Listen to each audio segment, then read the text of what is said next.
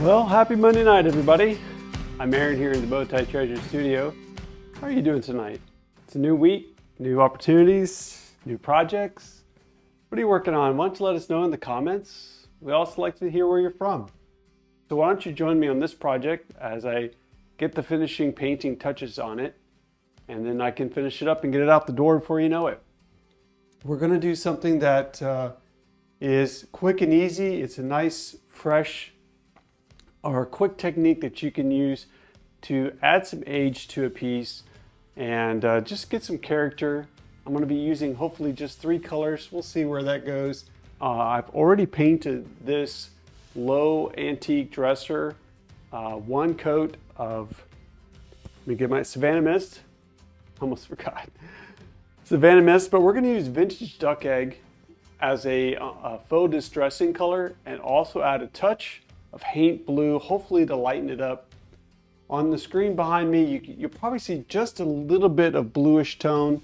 It is a very light, soft, cloudy, think of some other words that describe this color. I was looking for my color swatches because I was going to show you. There we go.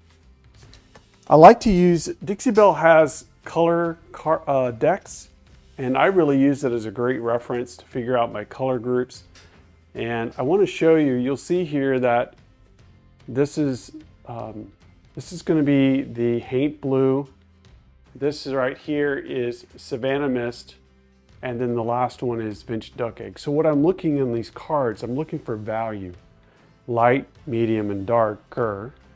Now I can go much darker, but I'm looking for color harmony as far as tone. So these are all colors that have blue tones to them. So I want to keep them somewhat what we would call analogous. They all have similar color tones to them. So that's how I pick my colors out tonight. Medium, light, dark. And of course there's the biggest contrast is between these two. So we'll use Haint Blue just as a slight touch to lighten up the color. And we'll use Vintage Duck Egg just to darken. Okay, we're going to switch to Vintage Duck Egg now. There we go. And again, a reason for this is I didn't want to get super dark with it. I wanted to keep it in the same color family, cool colors. And I think this will be. So this is the part of the project where you just need to have some fun and experiment. If you need to experiment on another piece of cardboard box, or if for some reason that you don't like what you did here, my recommendation would be get a misting bottle, spray it, brush it into what you're doing, and recoat it with paint. We're not gonna go that direction, okay? We really wanna just have fun with this and let it go. So just get some paint on your spatula, palette knife. And this is where we're going to use what I'll consider a medium to light touch. I would normally have tried this out before I got live, and my concern at this point is that it's going to be hard for you to see on camera. And the reason for that is because the color is a little close in value. Let's go to our color card again. So this is what we're going, this is our contrast. You can see here how close they are in value. They're not super far apart like a fluff would be. This would be far apart. So with that in mind, I might have to go a little darker, but I'm going with more of a subtle. I don't want this to be super prominent. My concern here is that someone might, I'm going with the idea, I'm going a little neutral, and I don't want it to be so busy. About that, I think that's a good way of describing it. I don't want it to be so busy. Let me pull you in. I think the camera's not quite catching that just because of the distance and the lights. You see how subtle that is? It's going to dry darker though. I'm banking on it. Now, I do have my heat gun that I can pull out. So here's where I'm just going to do a little bit of scraping. And I like to sometimes turn it this way and do some, almost like there's boards cracked. And each time I'm just touching the paint container, I like to pull it and hit edges. There you can see right there some of it coming through. So this is not a dramatic contrast, but I would rather, if you're reserved, this is a better option of just doing a little bit than to go in there with a color like I mentioned earlier, Stormy Season. You're like, oh, now it's too dark, and you're stuck and you got to repaint it. You could always add you could add more than one of these colors. I think that's just great. Not too dark, it's subtle, and gives us the look we're going for. So let's keep going down the side of the cabinet. And I'll want this technique to, and I like to go this way whenever there's a joint. I can't explain why, other than that it works. Catch edges. I describe this as faux distressing. So you're creating a look of, things cracking, scraping, distressing from the feet up.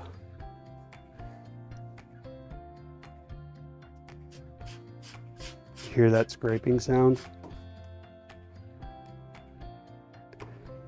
And then after that, I wouldn't use the heat gun much, just enough to prove your concept and your value. You can scrape and slide as much of this color as you want. And just let it go. Sounds like a song, right? I would stop somewhere in there so that you can just let it dry, and then later on come back and look and just see if it's working for you. So let's do that.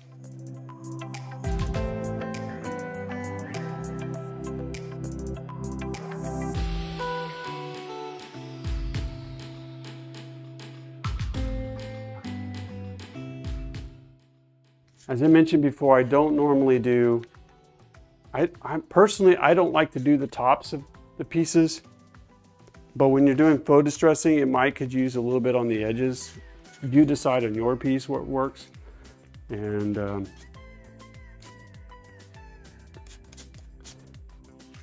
I did not paint the sides of the drawers because there is no wiggle room in this piece at all.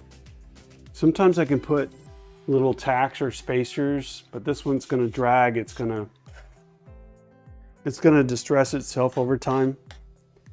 Everything slides smoothly, but this is one reason I'm using this technique, is because I'm kind of owning the fact that it's going to scrape and crack. And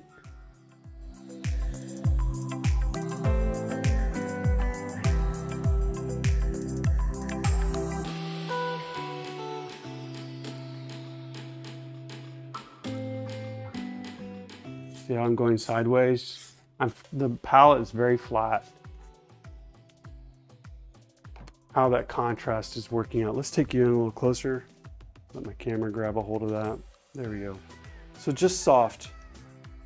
Not, like I could have gone with really dark, but I think that would not be. And let's take another peek at the other side. You can see it's just working out.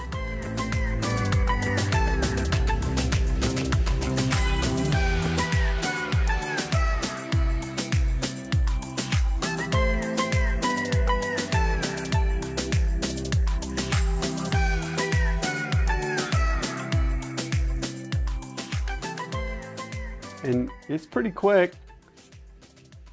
If I was doing a darker color, I would probably do even less of this. But because this vintage duck egg is a lighter color, you'll find that you can get away with a little bit more. There is some damage on this part right here. I actually had to glue and fix.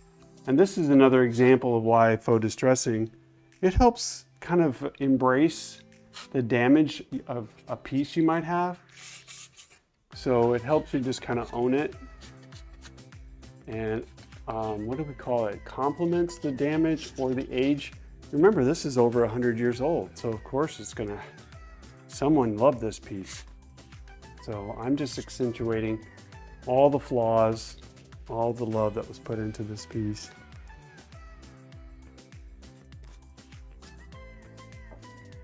Be sure you're following Bowtie Treasures on social media so you can see progress pictures and finished pictures. All right, this is feels about right. Again, subtle, and just gives it a nice casual feel. And just look it over real quick, adjust where you need to. We won't heat gun all of that. You can always go back with a sanding sandpaper and even sand over it, and that gives another dimension of wear because you're trying to show age over time.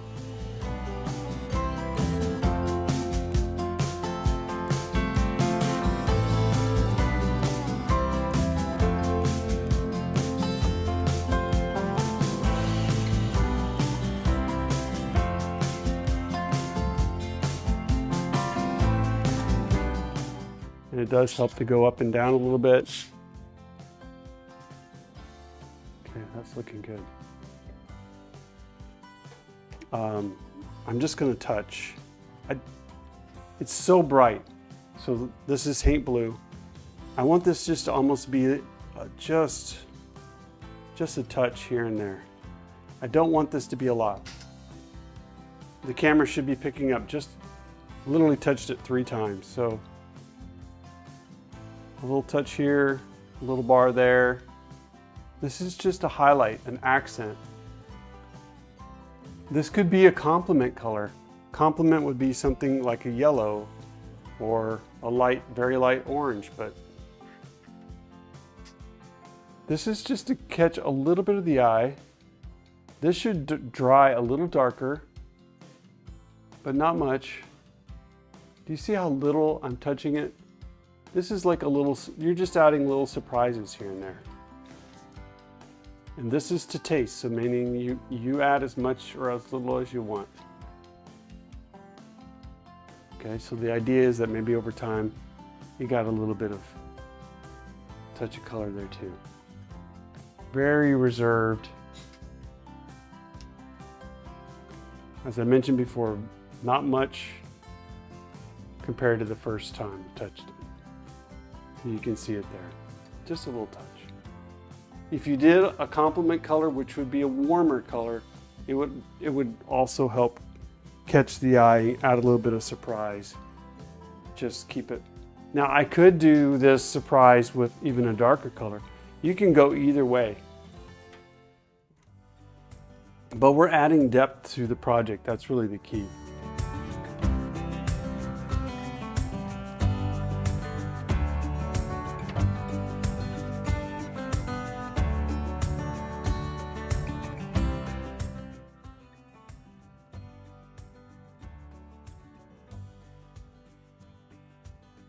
Now, I'm a fan of, I like to top coat, so I expect that the colors will get a little richer as I move ahead.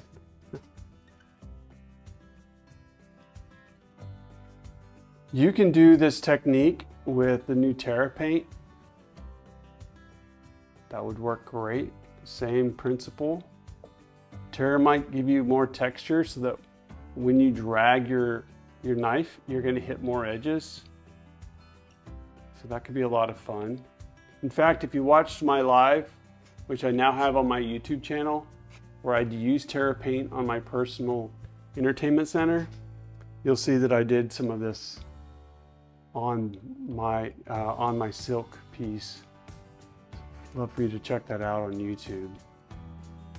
I did put a link in the description of this live, so if you need to go check out Dixie Belle's product line or find out where a retailer is in your area, do that. I'd love for you to use my link to do that. So yeah, just look at that, I'm just hitting it. All right. So this is unusual for me in that it's subtle. Normally when I'm doing this kind of thing, I'm doing more of a bolder contrast. So I kind of like that I mix it up a little bit. subtle faux distressing. We'll give it that title. How about that? So the three colors were Haint Blue was the lightest, Savannah Mist was the body, and then Bench Duck Egg. And it's looking pretty good. I still need to do the mirror, but I think I'll do that off camera. Pretty simple. Hope that helps you. And I'm excited to share these techniques with you here in the Bowtie Treasure Studio. All right, happy Monday night, everybody. Have a great week and do something awesome. Be creative. I'm Aaron. Thanks for watching tonight. Stay tuned for the finished pictures, and we'll see you later.